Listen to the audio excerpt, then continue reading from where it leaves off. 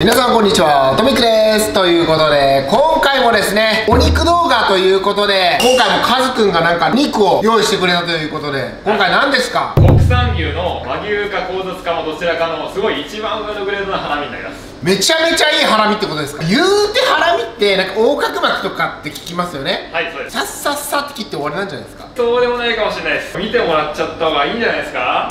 ハラミです。あれ、思ってたのと違うぞ。でもハラミだ、こうやって見ると。また再び出てきてもらいましょう。先生お願いします。どう？ハラミは初めて見ました。初めて言ってやったあばら骨が牛がね骨折しちゃった時に内臓にグサッといっちゃうじゃないですか。それをカバーするために内側で膜の機能を果たしてくれてるんですよ。でけえ。膜や膜どうなってるんだこれ。1頭分のハラミ。はい、みんなが大好き本当のハラミはここの部分に、帯の部分ですね。端っこ2つ。2つ、これがハラミ。これなんですか？これがサガリって呼ばれる。焼肉とかでこの本当の膜みたいなハラミ筋って呼ばれるんですけど、コンビニでねおでんの牛すじのブヨブヨの部分で。へえ。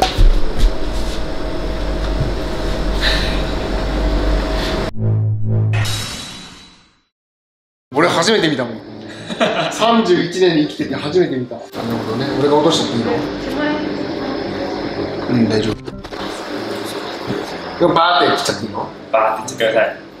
油ですね。まあサシ抜群なんで全然大丈夫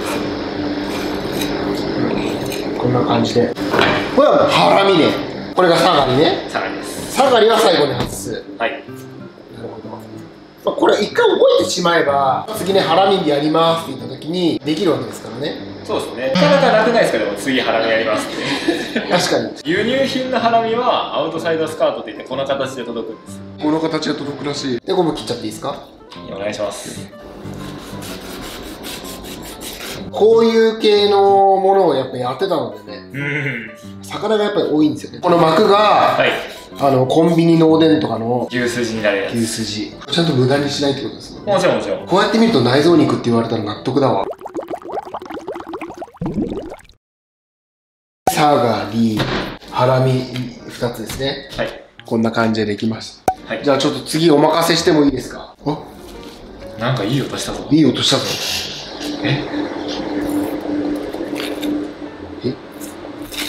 お。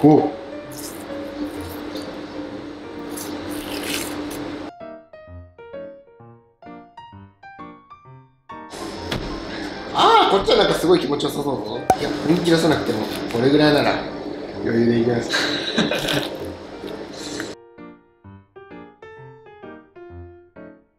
よく見るハラミになりましたね。これじゃあどうするんですか？これは絶対うまいぜ。普通のなんか油を削ったりするような感じでよろしい？なるほどね。なんか地味にそういう細かいテクニックとかあるんだね。でもこうやって見ると見たことあるような形になるぞ。これなかなか嫌いな人いないんじゃないですか？ハラミがこういう風になってたっていうのが全然分かんなかった。ハラミ結構ね見た目が肉っぽいんで肉だと思ってらっしゃる方って結構多いんですけど、俺もあばら骨の内側なんで、はい、内臓扱いなんですよ。普通に焼肉用の美味しいやつじゃん。すごい。うわ、盛り付けが焼肉屋さん。焼肉用のハラミでーす。こういうサガリで厚みがあるんでハラミステーキとかにもいけるんですよね。アメリカンなステーキ屋さんとかでハンガーステーキとか聞いたことないですか？それがハラミステーキなんですけど、ハンガー引っ掛けてるんですか？こいつも引っかかってたじゃないですか。なるほどね。でハンガーステーキとか行って結構アメリカンなステーキ屋さんとかで売り出されてるんです。すげえ。これは多分それ入り口作ったらずるむけるかもしれない。なんかその感じありそう。これずるむけるんじゃね？これ普通にむけるわ。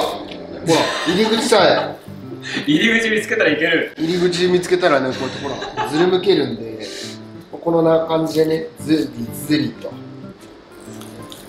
普通にいけるよ。うわ、いかちいな。大体なんか入り口見つけちゃえば全部いけちゃうやつじゃないですか、肉って。そうなんだ。きっとすげえ。裏の方が結構いけるわ。シュンシュクシュンシュク。ほんとゴムみたいだね。やっぱ横隔膜のだけあって。ゴム本当に見てる人超勉強になるんじゃないこれ。肉やるやつの時手切ったことある？指あるんだ。結構がっつりいった？いやでも下に軍手みたいな。あ、なるほどね。軍手するんだ。最初からこうなんだ、肉さばける人をねこうつけておくと迷走しなくて済みます。筋自体は柔らかい。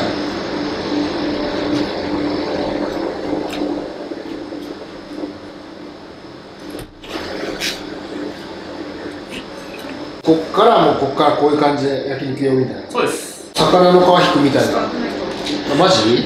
おお。なんかちょっとだけ気持ちよさそう。うわあ、でもすごいな、筋。牛すじのおでんの肉のね、流れによって味変わってくるんだって。こういう繊維に対してこうやって切っていくと繊維を断ち切るから。あ、そうなんだ。流れを読むの、目を読むみたいな。へえ。繊維の通りに切るから、繊維が断ち切れてなくて、こうやって切ると繊維を断ち切るように切るから、すごく柔らかく感じるんだって。繊維に沿っちゃったやつで、繊維を断ち切ったやつ。確かにこっちの方がちょっと見た目も美味しそうじゃない？全然知らなかった。うわ、ほんとだ、めっちゃ美味しそうじゃん。ほら。なんかあるわ、こういうの。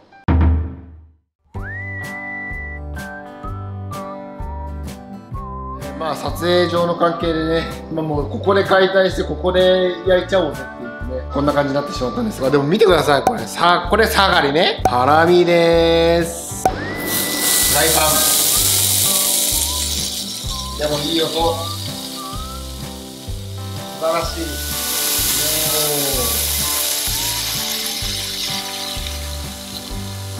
い。いただきます。柔らかっ、めっちゃ柔らかいよこれ。めっちゃ柔らかい。柔らかい。想像以上の柔らかさ。鮮度がいいんですか？やっぱ鮮度もいいですね。全然違うんですね。冷凍ハラミって蔵丼なんで臭みもないですよね。全然ない。いいですか？熱い。いただきます。柔らかっ。こんなことある？めちゃめちゃ柔らかいっすよ。ごちそうさまでした。ということで、まだまだね、いろんな種類のお肉持ってきてくれると思うので、次回お楽しみに。